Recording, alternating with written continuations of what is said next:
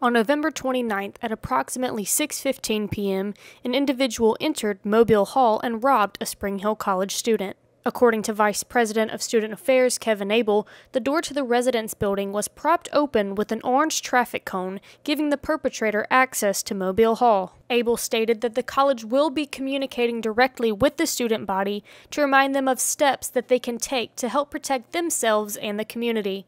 He also informs that the college will be closing the campus gates beginning at 8 p.m. All campus community members will need to use the old shell entrance to enter and exit after 8 p.m.